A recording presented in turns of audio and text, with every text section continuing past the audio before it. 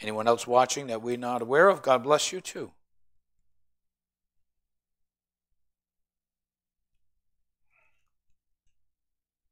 Psalm 91.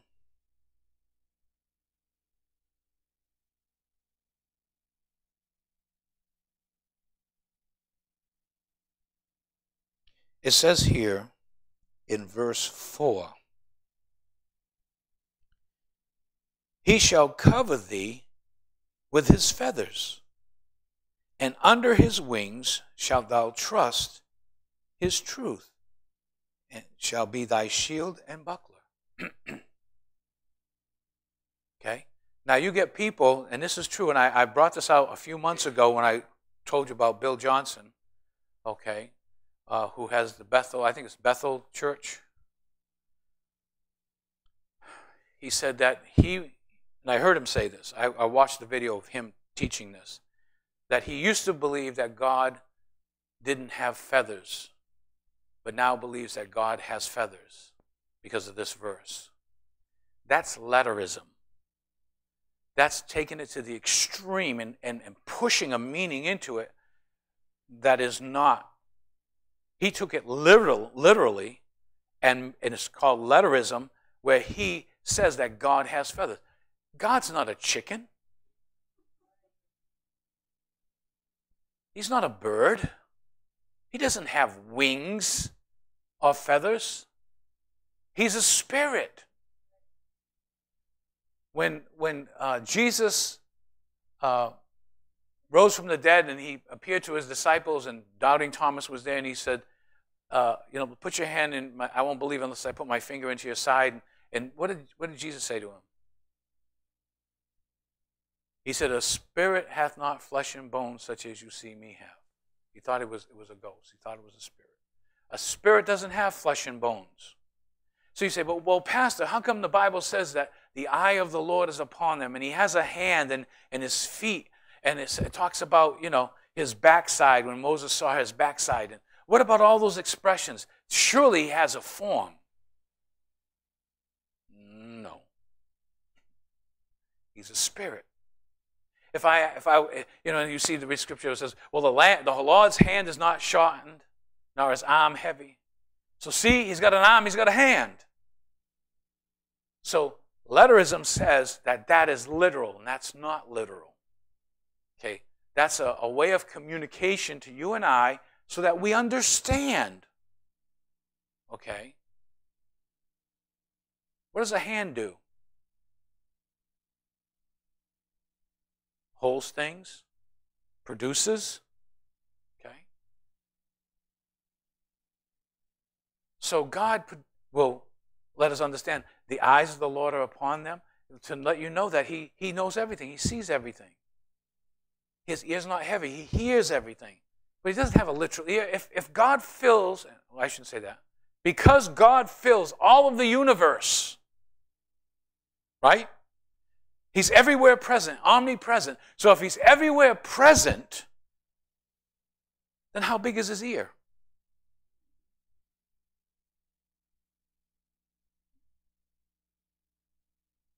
If He's everywhere present, how big is His hand?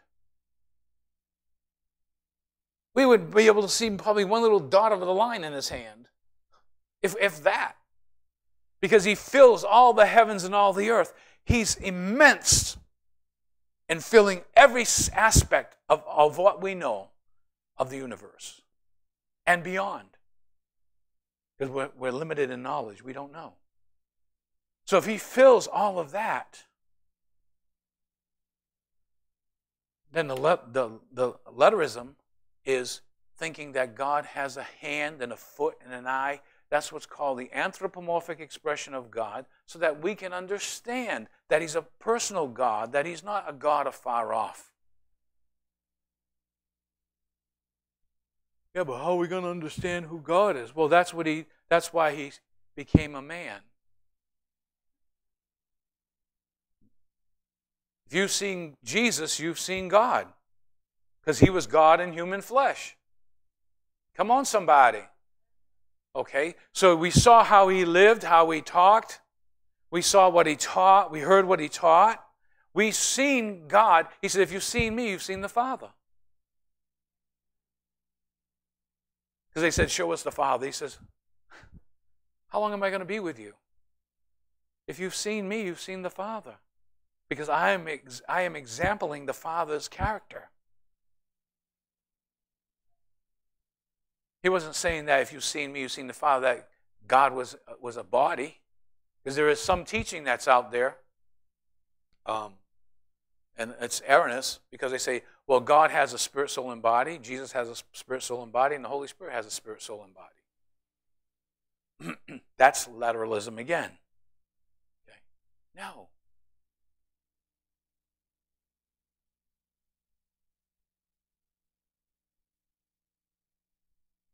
John 8:12. Another example where, especially the metaphysical cults and those that are, excuse me, those that are of the Christian Science and New Age. And you heard Oprah Winfrey talk about God is the light. He's a bright light. Then Jesus spoke again unto them, saying, what? I am the light of the world. Does that mean that Jesus is a light bulb? You know, it sounds foolish, but there are people that really believe that. They interpret it that way. Wherever you go, if you see light in a room, that's Jesus. No. What did he mean when he said, I am the light of the world?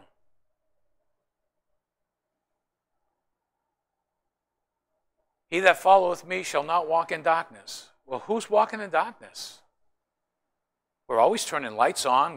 We got our car, we drive with our lights on. How are we walking in darkness? Spiritually.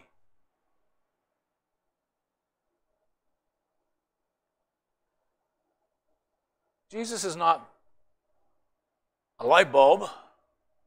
He's the light. In other words, he exposes everything and brings everything to our consciousness, our life. In other words, things that are hidden, sins that we've committed, he brings to light, makes it known. I can say it better that way. Makes it known to us. Before you were born again, you didn't know God. You know about God. You know certain factual information about God, but you didn't have an intimate relationship with him. You didn't know him.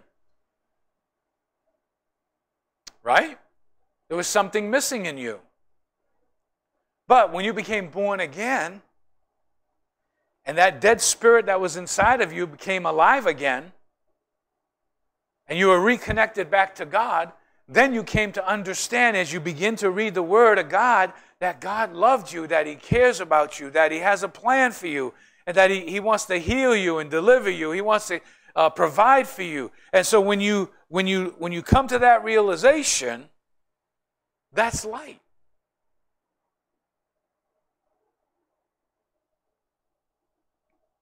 First Corinthians 10:4.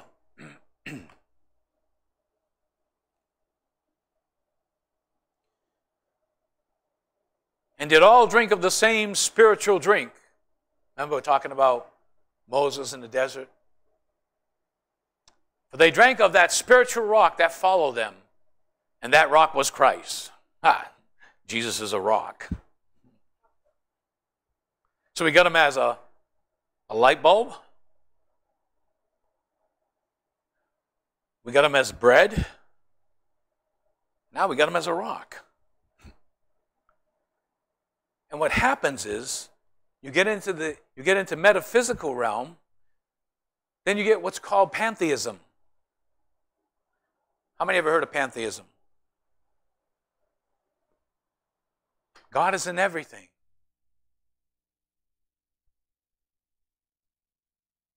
You know, people say to me, especially with the marijuana craze that's going on now, what's so wrong with marijuana? God created it. Didn't God create it? Well, God created everything, so he created marijuana. So what's wrong with it? Well, I said, if you feel that way about it, God created poison ivory, but I don't see you rolling around in it. Isn't that the truth? All right, well.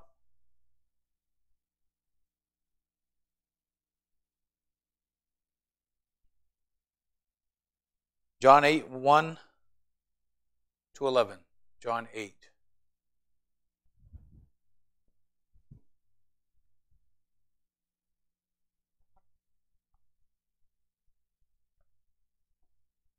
Jesus went unto the Mount of Olives. And when I read stuff like that, you have to understand, when you've been to the Mount of Olives, it just clicks in you. Say, man, I was there. I was on the Mount of Olives. In the same area that he walked. Maybe not the same ground, but the same area. I'm telling you, it's amazing. Verse 2. We're going to go right to verse 11. And early in the morning he came again to the temple, and all the people came unto him and sat down, and he taught them. And the scribes and the Pharisees brought unto him a woman taken in adultery. When they had set her in the midst, they said unto him, Master, this woman was taken in adultery in the very act. Think about that. In the very act. Now Moses in the law commanded us that such should be stoned. What do you say? Okay, hold it right there. What did they just do?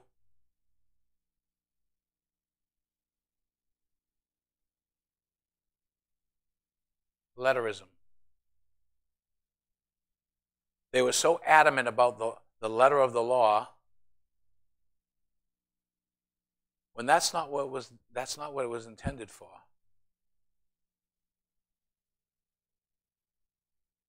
What about God's mercy? What about God's grace? Okay, now you're going to see why. Next verse. What do you say, Jesus? And this they said, tempting him, that they may have to accuse him. They wanted Jesus to misinterpret the word. They wanted Jesus to give a meaning to the scriptures that they, other than the meaning that they came up with. They wanted to trap him. But Jesus just simply stooped down and with his finger wrote on the ground as though he heard them not. Wondered what he was writing. Some people have surmised some things that he was writing. Nobody knows because nobody was there. But sometimes people speculate, and you can speculate too. Let's go on to the next verse. So when they continued asking him, he lifted himself up and said unto them, He that is without sin among you, let him first cast a stone at her. So he brought it home to them. Next verse. And again he stooped down and wrote on the ground. And when they which heard it, being convicted of their own conscience. Now some people, some commentaries say as he was writing different women's names down. That some that were standing there ready to stone were the ones that. But we don't know that for a fact. But that wouldn't surprise me if he did that. Because he knew all things. Remember the woman at the well, he says, yeah, you've had 5 husbands. And the one you're with, you haven't married yet. So he knows. He's God.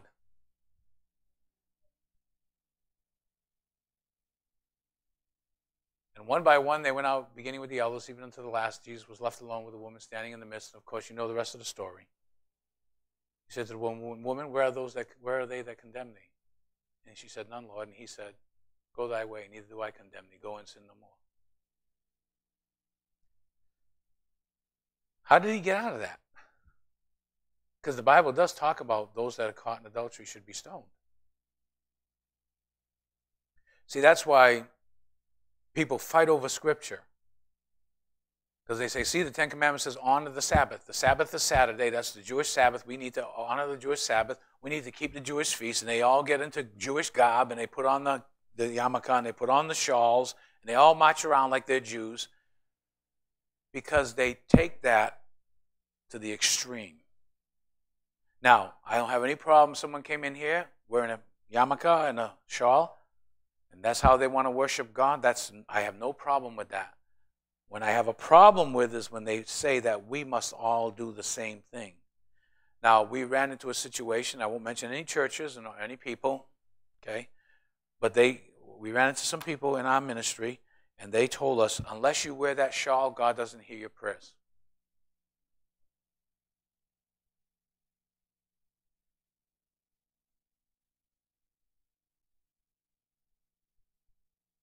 So again, be careful. Amen? Now, here's a real tough one. That letterism, like I said, is pushed to the nth degree to mean something that it doesn't mean. John 6, starting with verse 53.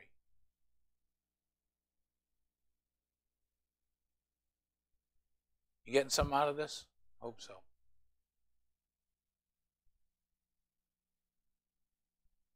John 6, starting with verse 53. Then Jesus said unto them, Verily, verily, I say unto you, except you eat the flesh of the Son of Man and drink his blood, you have no life in you.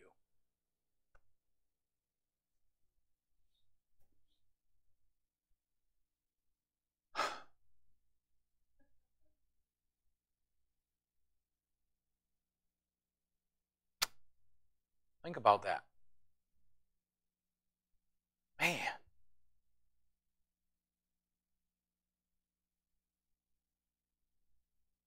Okay, who wants a finger? I mean, how would you do that? Jesus said, except you eat the flesh of the Son of Man and drink his blood, you have no life in you. So what happens is, going back to that chart, you don't have to go back to it, but if you remember, the first one I said is that they spiritualize it, they spiritualize it and they allegorize it. Well, then you know what that means? That we have to somehow transform it.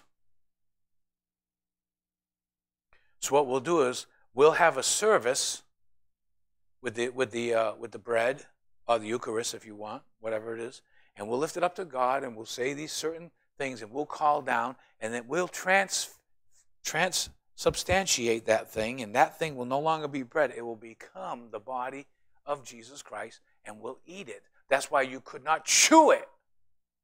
Remember when you were a kid? You were told in catechism, don't chew it. But I used to lick it because it got stuck to the top of the roof of my mouth. How many ever did that? Come on, be honest. Right? You got stuck on the top of the roof of your mouth. Okay? I'll never forget the time. I think I told you the story before. We went to a funeral. Linda and I, cousin, went to a funeral, and of course, you know, at a funeral they have communion. Catholic Church, they have communion. True story. So we're sitting in the second or third row, Linda and I, and we're with cousins, and time for communion, and this mother's dragging her kid up there. He's about 7, I guess, 6 or 7. And she's dragging him, come on, come on, come on. You could tell he was never in church. You know, you could tell he was unchurched. Now, you have to understand that in the ritualism of Catholicism, it's a very solemn moment. It's very quiet. I think the organist is playing those big pipe organs in the background quietly, you know, singing, oh, whatever they do, you know. And so she's dragging this little kid up there. And so he gets up there, and the priest has the Eucharist, you know, and he takes it. And before, they used to put it in your mouth. But I guess because of sanitary, you know, things, they don't do that anymore. They give it to you.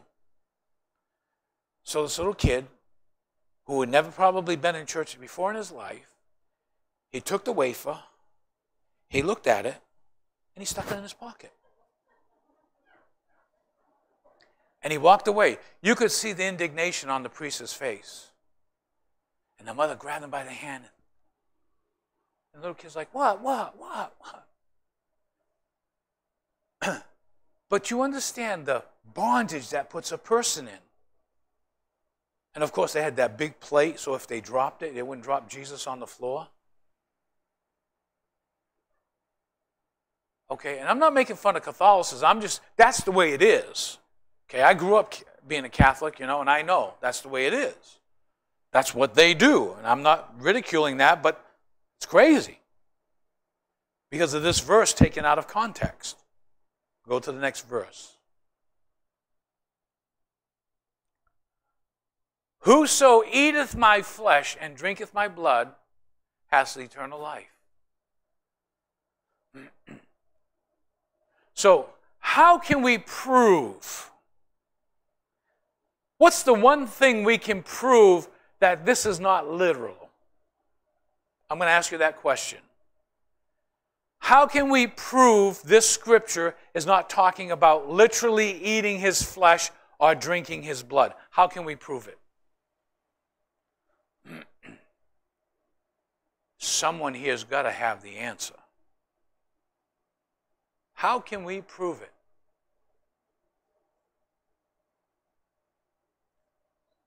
What are you saying, novenas? I hear somebody. Speak it out. Yes, Sister Lucy. Yes. How can we prove this scripture is not talking about eating his literal flesh and drinking his literal blood? How can we prove it?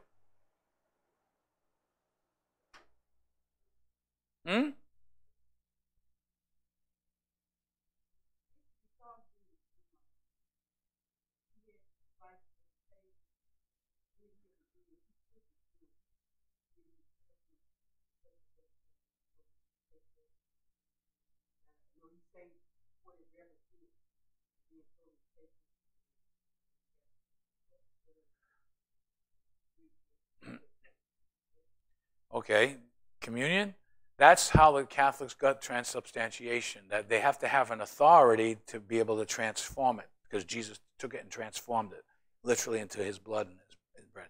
That's not the answer I'm looking for, though. How can we prove that eating his flesh and drinking his blood wasn't meant literally to obtain eternal life? Bobby?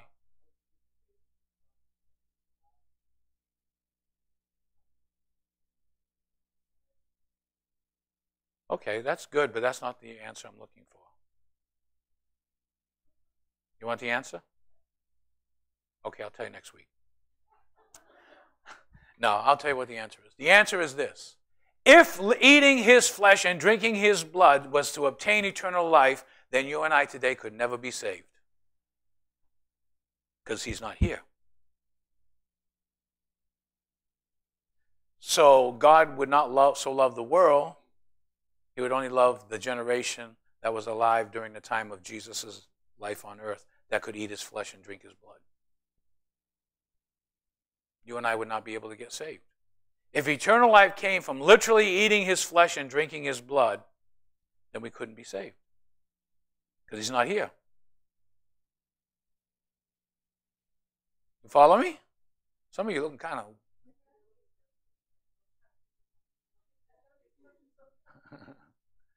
No, it's just a fact.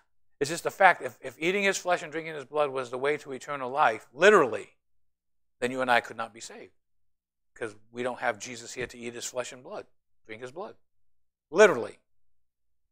So let's see what he was talking about. He says, and I will raise him up the last day. Next verse.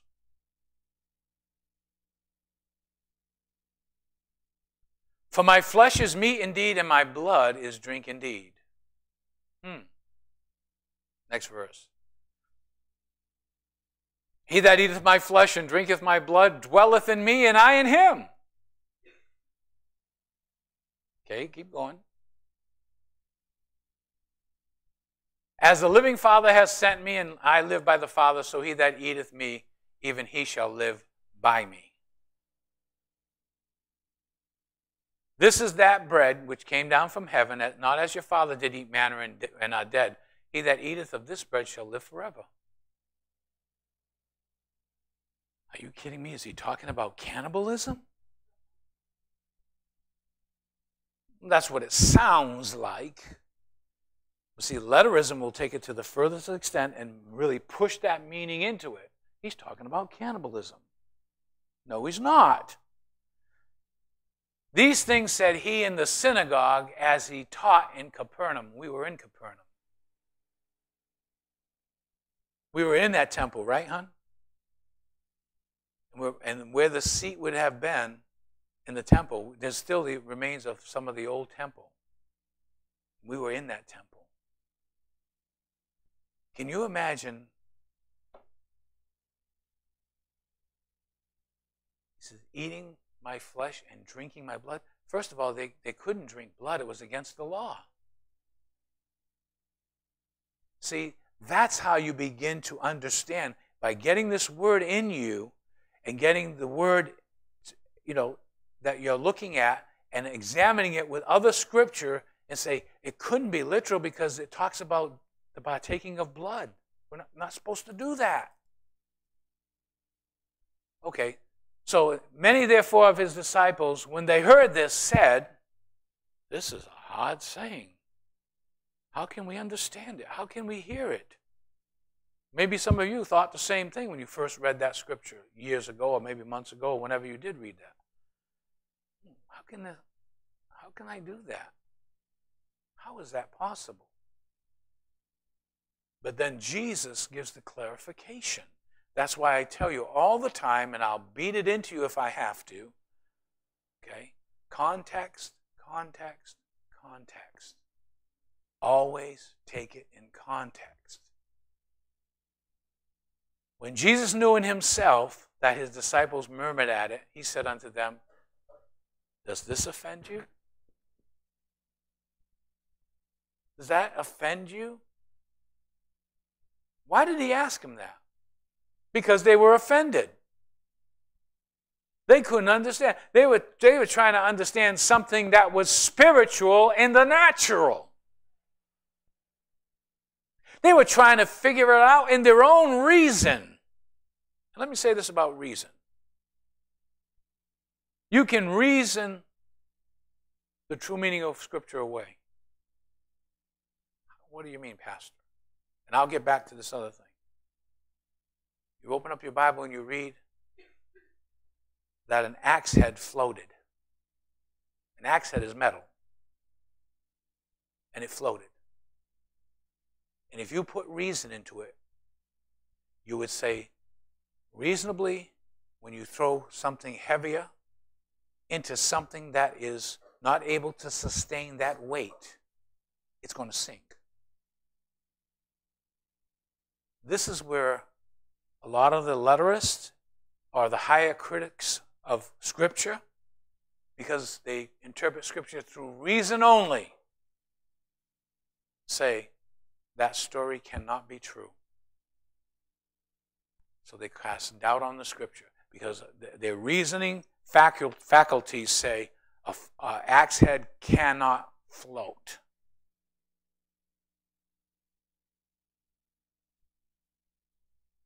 And that's how they come up with their reasoning.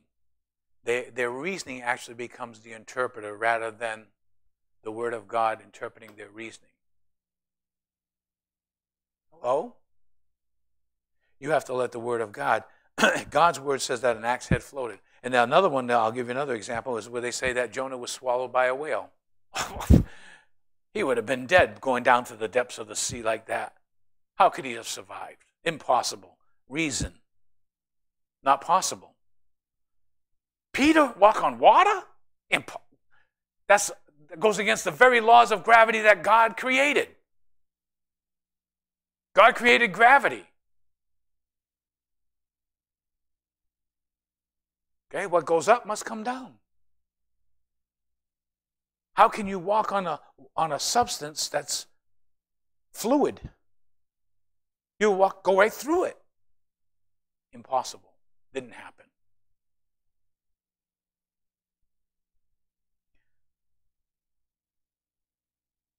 Well, just think for a moment. The law of aerodynamics. You and I can say, hey, I can fly. and jump off a cliff, what's going to happen? Right? But if I have a greater law than the law of aerodynamics, like a jet engine that can propel me and wings that are aerodynamically designed to lift me up. Now, we have airplanes. And we think nothing of it, of taking our little luggage bags and going in there, right? And putting them in the compartment down there, and we go in there, and we sit there, and we buckle up, and this little tin can, okay, with 300 people or 200 people, or whatever, how many people are in it, all of a sudden rides along this little road, goes there, and all of a sudden the thrusters come forward, and that jet engine roars, and what happens? That plane begins to defy gravity because it's a greater law than gravity. It's overtaking that law. So what happens? You're airborne. Doesn't it amaze? I mean, am I crazy? When I sit in a plane and I'm going from one place to another, it amazes me. I'm saying, here I am in this little tin can, flying at 500 miles an hour. Think about it. You're in a car going 80 miles an hour, 90, that's fast. Okay? But think about it. You're in this little thing, okay, with all these strangers going like 500-something miles an hour. And within a matter of hours, you're from one coast to the other. And you get out and you want like 6 hours, 7 hours, whatever it is. You're in Massachusetts. And then 6 hours later, you're in California. And you get off the plane, you're in California.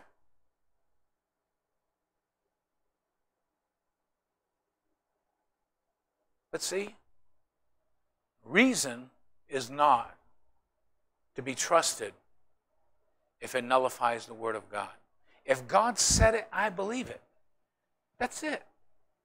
If God said that there was an axe head that floated, I don't have to examine it and say, well, let's see the elements of design and how that could possibly be through science. Don't have to do that. I believe God wouldn't lie. I believe God can't lie. He's holy. So if God can't lie because He's holy, then what He said in His Word, I believe it.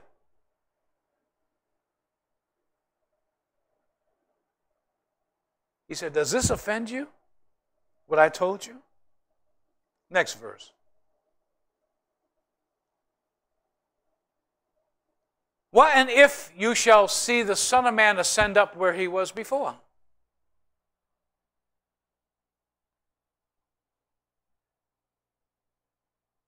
Put that back.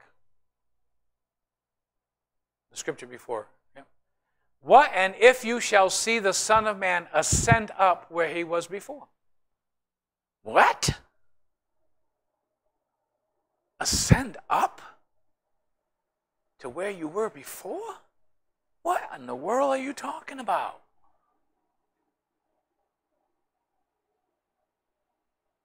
You were born of the Virgin Mary.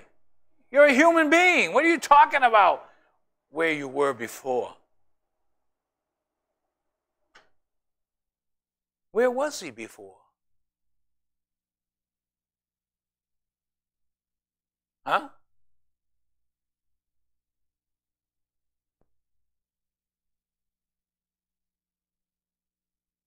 He was God. In the beginning was the Word, and the Word was with God, and the Word was God. There are three that bear record in heaven, the Father, the Word, and the Spirit, and these three are one. All things were created by Him, and all things that were made were created by Him, and there was nothing made that was not made without Him, Jesus, the Word. And the Word became flesh and dwelt among us, and we beheld His glory as the only glory of the Son of God. Hallelujah. And what if you shall see the Son of Man ascend up where He was before? Would that make you believe?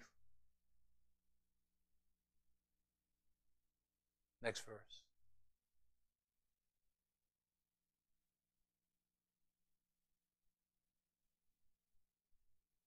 It is the Spirit that quickeneth. The flesh profits nothing. The words, here's the interpretation. The words that I speak unto you, they are spirit and they are life.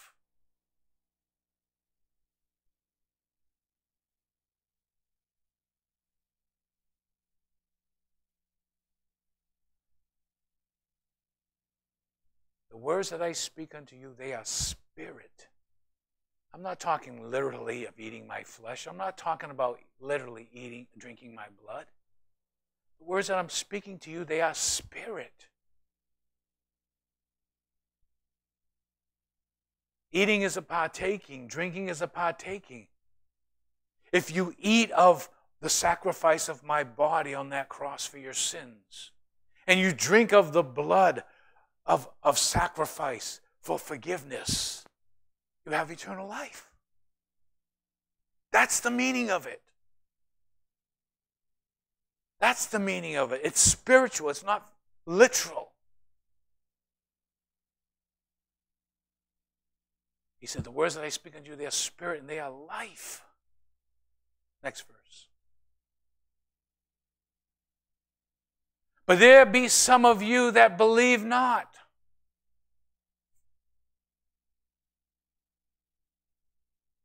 But Jesus knew from the beginning who they were that believed not and who should betray him.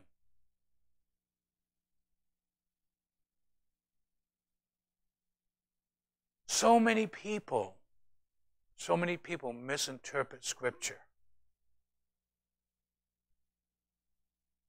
That's why you have to know the literal interpretation we talked about, the grammatical, historical interpretation versus the allegorical. The allegorical sometimes can take you way, way out. And there's no real judge of that allegorical method. See, like, I'll give you an example. In the Old Testament, when it talks about Israel, many authors and many people, very famous people too, very famous Christians, where it says Israel, they put the word church. And my question to them is this: what gives you the right or permission to change the literal interpretation of Israel to the church?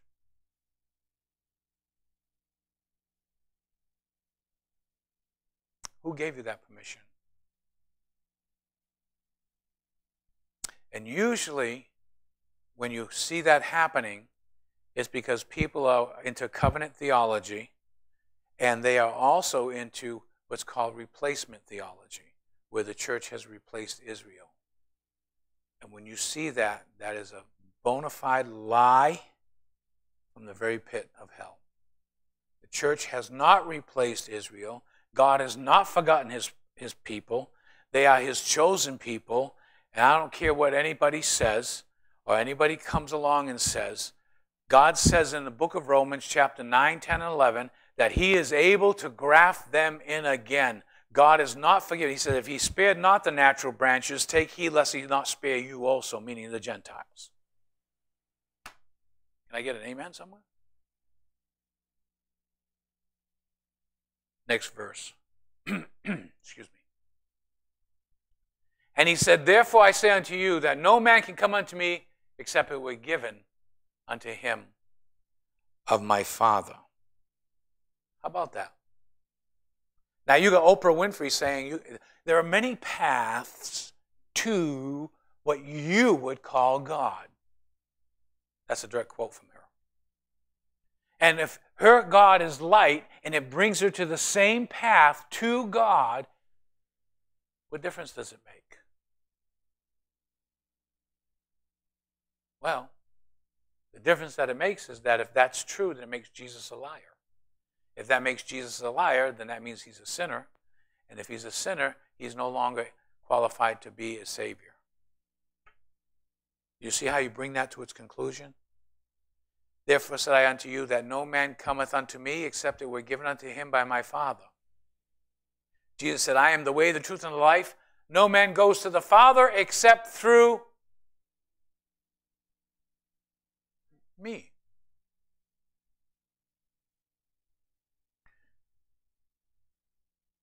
I think it's Brian Houston, who is the pastor of the church in Australia, Hillsong, was talking with Oprah Winfrey. And he said, and she asked him a question. Can you have a relationship with God without going through Jesus Christ? And he said, yes.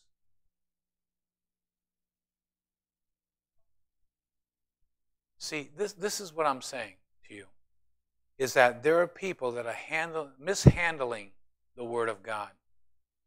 The Bible says all Scripture is given by inspiration of God, right?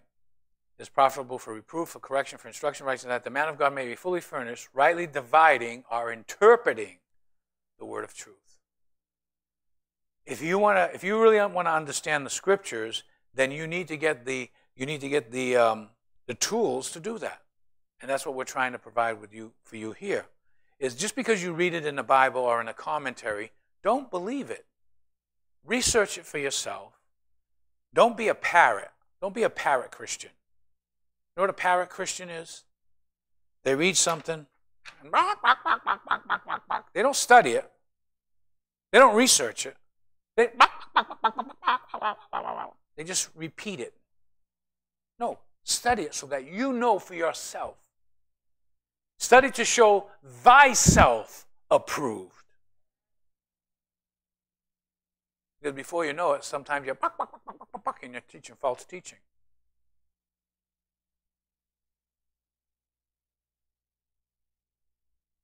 Look what he says here.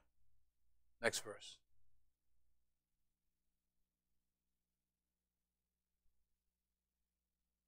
From that time, many of his disciples went back and walked no more with him.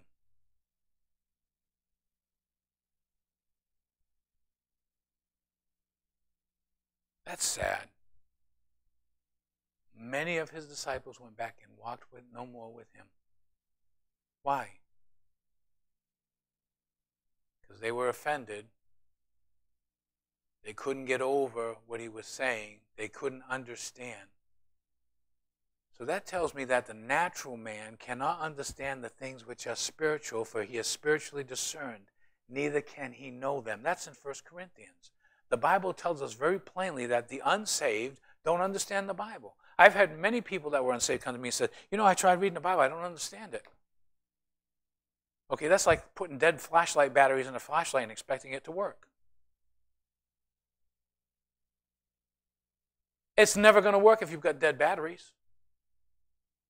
But see, you were dead in your trespasses and sins, and therefore, before you were saved, you were dead in your trespasses and sins. Dead? You were dead?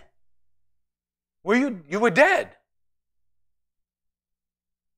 Spiritually speaking, you were separated from God. That's what death is. It's a separation. You were separated from God. You didn't have a connection with him. You had a religion toward him. You prayed and talked to him. But you prayed not according to the word. You prayed ritualistic prayers.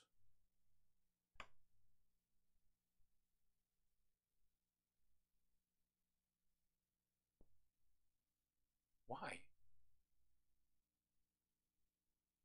But now, you who were dead in your trespasses and sins have been made alive.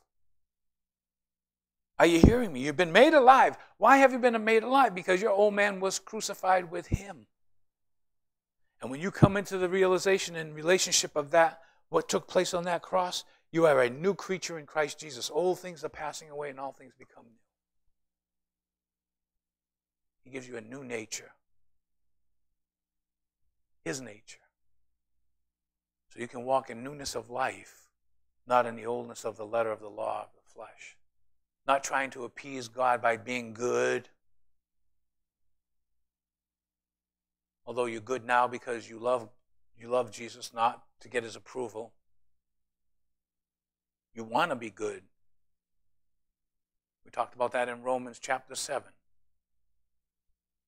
From that time on, many of his disciples went back and walked no more with him because they were offended. They took the letterism of the words that were spoken and they put a meaning into it that didn't mean. There was some walking around, probably even gossiping and talking. Do you know that? We were followers of Jesus, but you know what? We gave up on him. We just walked away because he wanted us to eat his flesh and drink his blood. He was talking about cannibalism. Do you know that sometimes when you tell people the truth, they walk away with the same ideology that they had before they came to you? How many have ever witnessed to uncles, cousins, aunties, brother-in-laws, sister-in-laws, whatever, right? And they talk about the Bible. They know a little bit about the Bible. They can't know everything about the Bible. They can't know spiritual truth because if they knew spiritual truth, they would receive him as their Savior. They'd be born again. You ask them, are you born again? Have you received Christ as your personal Lord and Savior? Oh, I know Jesus, but well, so when you die, how are you going to get into heaven? Well, God's going to weigh out my good and my bad. When they say that, you know they don't know Jesus. If Peter was to say to you, why should I let you into heaven? What would you say? Huh? Because I'm born again and I accepted Christ as my personal Lord and Savior and he's my justification, my righteousness, my holiness, he's everything. So I come in through the blood of Jesus, not my works. Not my works are like filthy rags. So interpreting the Bible, don't get caught up in letterism. Letterism. Letterism. Where you actually push it to the extent and say, see, Jesus has a hand, that God has a hand and a foot.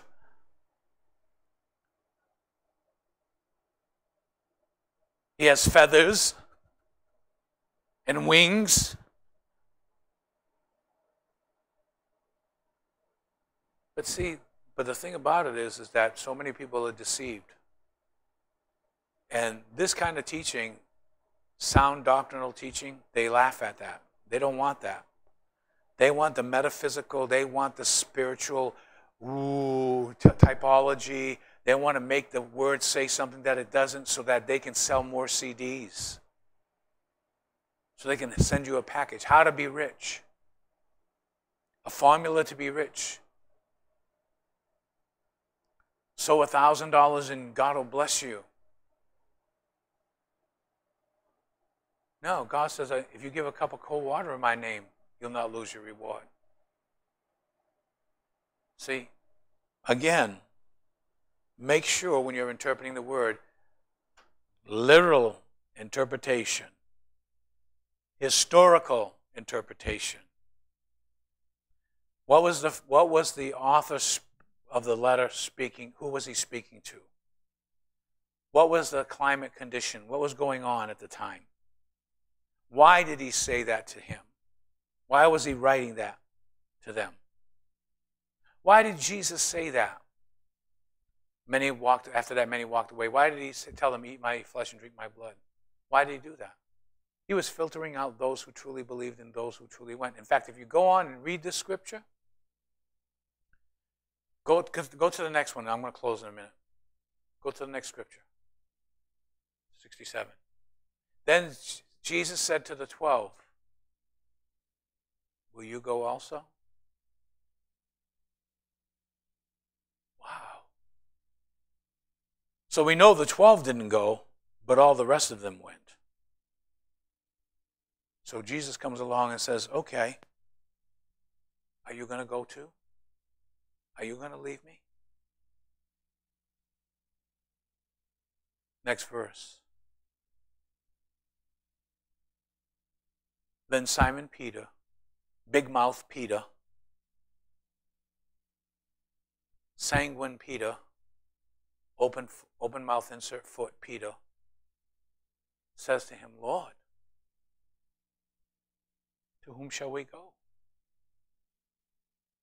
Thou hast the words of eternal life. Is there another verse to that? Go ahead, go to the next one. And we believe, look at this. We believe and are sure. Not only do we believe, but we're sure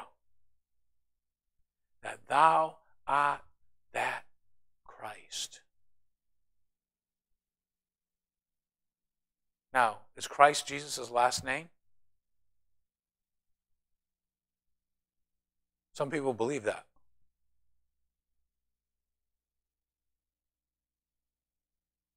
What does Christ mean?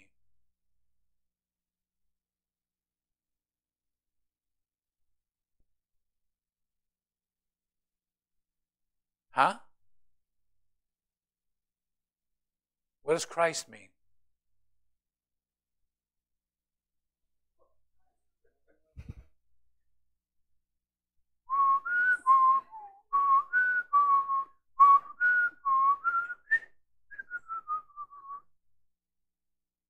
You don't know what Christ means? Wow. Yes! You cheated. Cheater, cheater, cheater. Everybody look, camera, go over there. Look, cheater.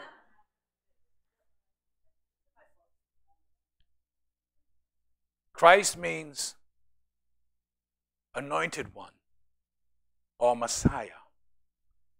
Okay? There's a very famous preacher on TV that wrote a book and said that Jesus never said he was the Messiah.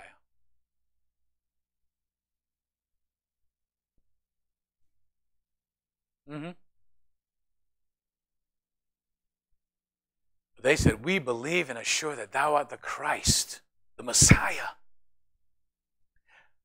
the Son of the living God. Woo! Glory. Hallelujah. He's not a dead God. He's a living God. You know, we used to sing this song years ago. He lives, Christ Jesus lives today. And he walks with me and he talks with me along life's narrow way. He lives, salvation to impart. You ask me how I know he lives within my heart. Yeah. He's in you. He's in me. Praise God. Any questions? Did this help you tonight to understand a little bit better? Just be careful out there because there's a lot of kooks. When you turn that TV on, there's a lot of kooks out there. A lot of people. And they're very successful, have big churches. Yes?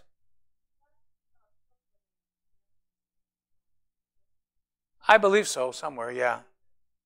Yeah, they have power. You know, some of them died too, you know. Yeah, I think down south, more down south than anywhere else. The snake handlers. Yeah. Because the Bible says, and that's a good example. I'll give you an example where the Bible says, if you pick up any deadly serpent or anything like that, it shall not harm you. So they go and they literally pick up rattlesnakes. Some have been bitten and some have died. Okay? So again, that's not talking literal. That's talking spiritual. How many know that Satan is not a snake? Some people see a snake, oh, Satan! Oh. No, he's not a snake. He's an angel. He's a created being. But he used the snake as an instrument to talk to Eve. But the snake is not the devil. What?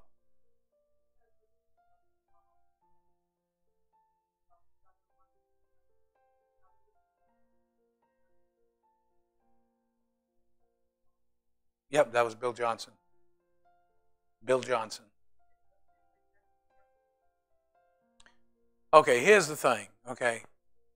Well, actually, that also happened in a restaurant. They were just sitting around and all of a sudden these feathers started falling down. It's demonic.